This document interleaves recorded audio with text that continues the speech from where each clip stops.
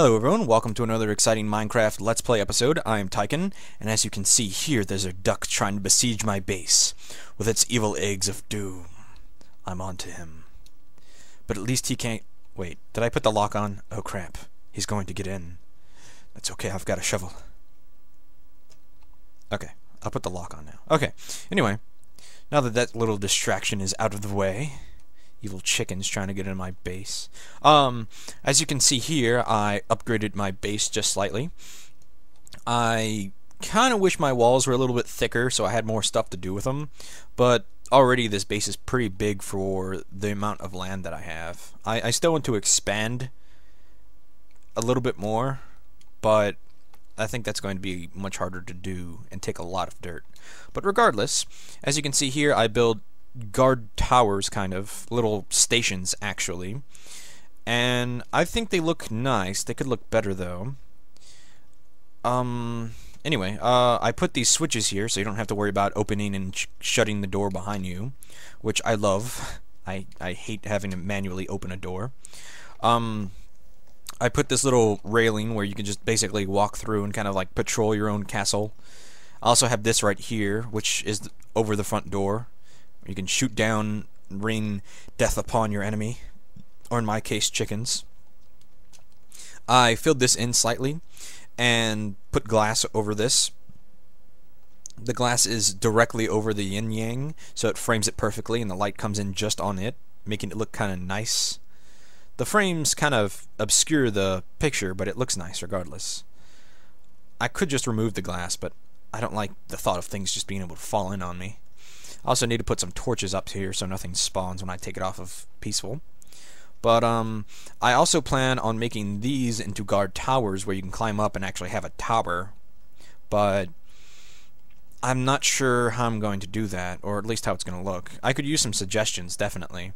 So if you think you have any good ideas, I can definitely like that. Besides that, I did experiment with this one. I removed some of these blocks in the corners. I had it originally for support to make it look like it's sturdy, but I think pure glass kind of makes it look better and you don't have that obscured view. But that's up to you. I'd like to see what my fans think.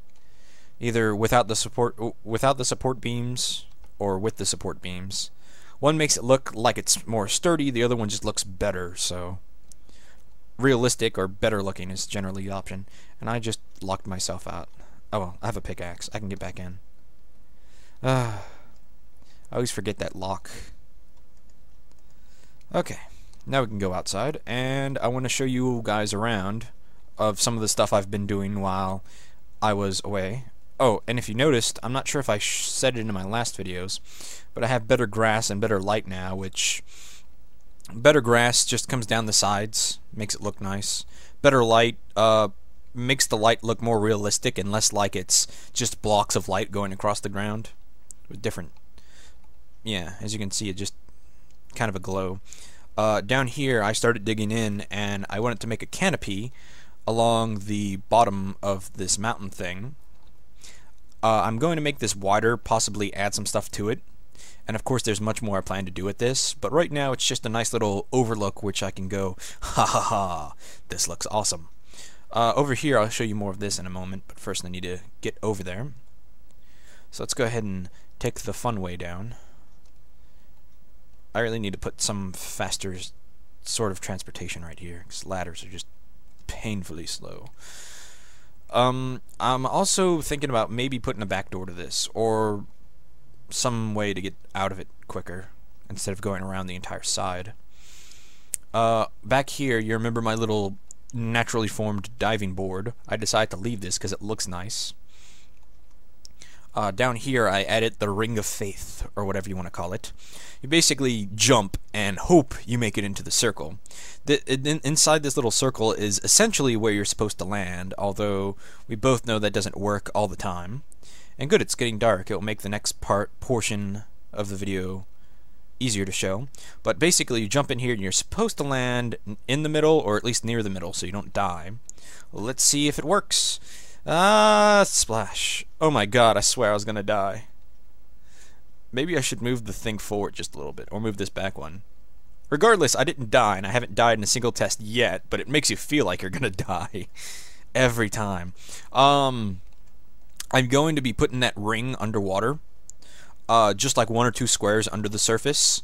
Then I'm going to have a tube going downward and have signposts along the end, so it keeps the water from flowing in and gives you a pocket of air which you can swim through. So basically, when I build my underwater base, this is going to be a giant chute.